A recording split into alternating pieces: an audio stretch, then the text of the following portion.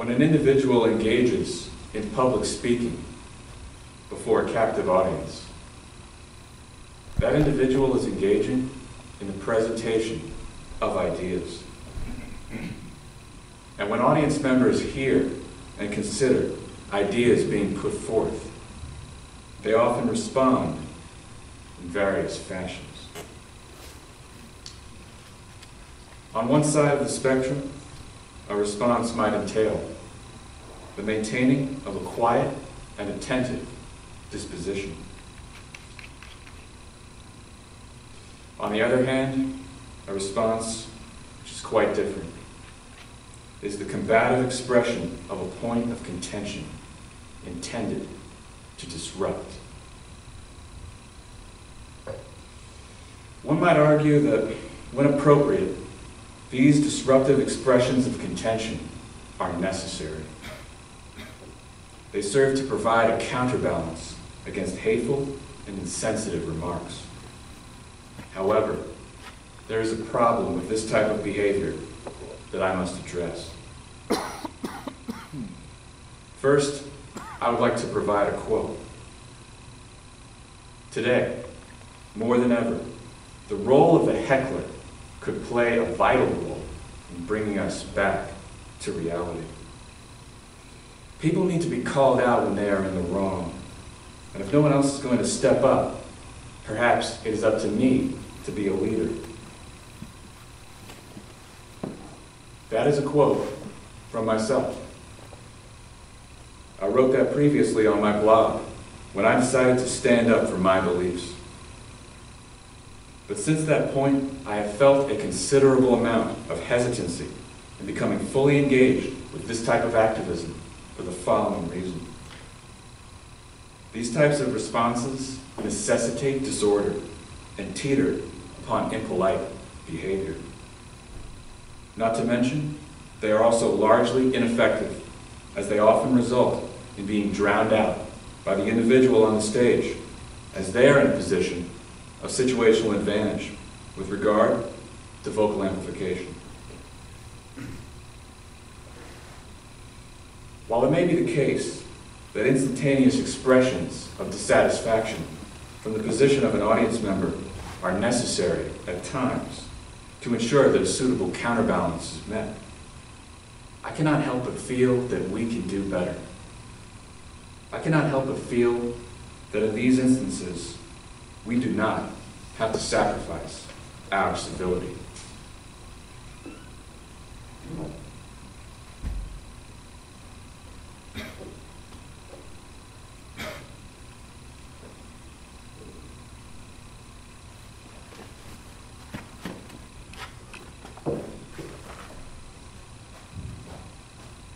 Hence, I would like to propose an alternative, a new heckling, that of sophistication. It is a methodological form of activism that I have authored, and I shall refer to it as reverse heckling. It is reverse in the following sense. Rather than speak out of turn from the audience to voice objection toward what has been said by an individual on the stage, one must wait for or create an opportunity to voice objection from the stage itself and direct it toward the audience. In some instances, an individual who has made a statement that is to be objected to will have become part of that audience. Perhaps the most practical application of this method is at an event which features an open microphone, thereby explicitly allowing anyone in attendance the opportunity to proceed onto the stage at a given time. For example, one might be in attendance at such an event, hear an inherently offensive remark, carefully form their objection, proceed onto the stage at a later point in the event, and articulate their objection in the most powerful way that not only provides the necessary counterbalance, but captures the hearts and minds of all those in attendance and makes a strong case for justice. What has been done here is that heckling activism has been made more civil and more effective. In a way, it has been reversed. This method also has the potential to be applied at speaking events which do not explicitly allow its attendees the opportunity to take the stage and let their voice be heard. Such potential relies on the collective understanding of what I would consider to be an axiomatic principle of social engagement, and that is the following. At any gathering, as fellow human beings, we must ultimately give precedence toward equality and justice. What this means is that when a speaker makes a statement that is inherently offensive, there should always be an implicit allowance for an individual to express the necessary objection. Attendees who shared this objection would come together, choose a representative, and lobby the host of the event to allow their voice to be heard. If this were to result in a denial of opportunity, it would be a clear illustration of the lack of understanding on the part of the host as it pertains to this core principle.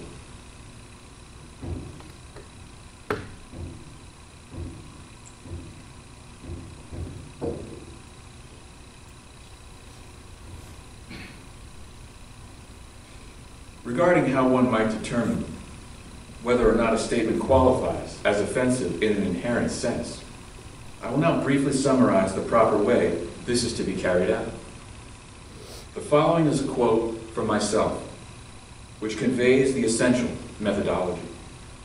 The spectrum of this inherency is defined by the collective amount of positive and negative associations that apply to various ideas.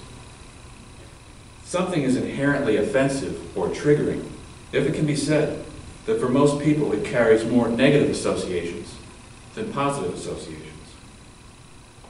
In addition to that, there is a degree to which something has the potential to likely cause offense.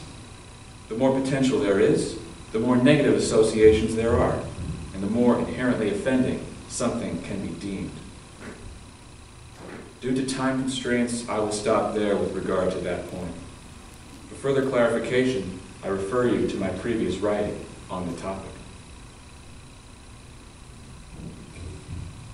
One other important point regarding the application of reverse heckling activism is that it is by no means limited to assuming the form of a response to something in particular that someone else has said. It is only in the sense of what has traditionally been considered heckling. Since this method entails an individual with a relevant grievance or objection taking the stage itself to address it, the opportunity is presented for such time to be utilized to address broad topics, such as overarching societal narratives and their consequences, ideally when there is a clear relation to the event and proceedings. There are many issues which play a significant part in shaping the modern-day cultural milieu. It is important that we address them all and seek opportunities to present the points of contention we hold. Let us not hesitate to heckle the ideas and practices that are utilized in attempts of oppression. In keeping with the theme of public speaking, an example of a topic one might look to address in an attempt to provide that necessary counterbalance is one that I have touched on myself, and that is the covert attack of insults that pervades, to a large extent, makes up what the supposed field of stand-up comedy has become. You certainly don't have to look very far. Listen to most popular, self-proclaimed comedians, and you're likely to find individuals participating in the spread of discrimination and insensitivity, cloaked under the false premises of what their behavior is purported to be about. It is something I will continue to denounce, and I encourage others to do the same. One of the things that I want people to understand is that the hateful things you say can have devastating consequences. Whether or not you intend for that is largely irrelevant.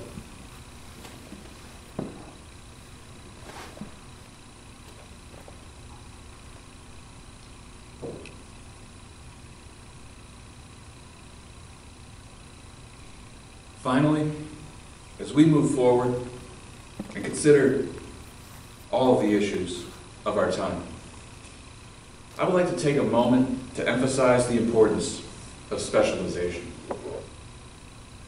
When we look around and see all the things going on in the world, it can be overwhelming. Sometimes it becomes easy to fall into the trap of not believing that you can make a difference. The way to overcome that is to enhance your view to a finer particularity. In other words, to choose an area of focus. It is important for us all to choose an area upon which we might feel an overwhelming desire to devote a great deal of our individual efforts. If we work together in this way, we can address all things. And let us express our discontent in a civil and effective manner. I believe that reverse heckling activism is a way that we can do just that. Its only real limitation is the lack of immediacy in the response.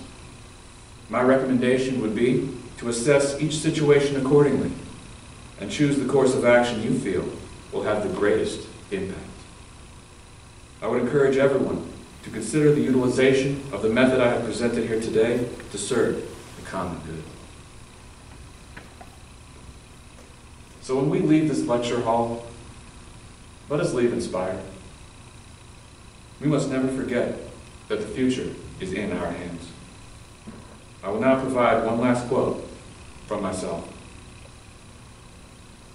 I don't want to be just a pawn, a keeper of the status quo. Rather, I want to be a fierce activist, intrepid in my advocacy.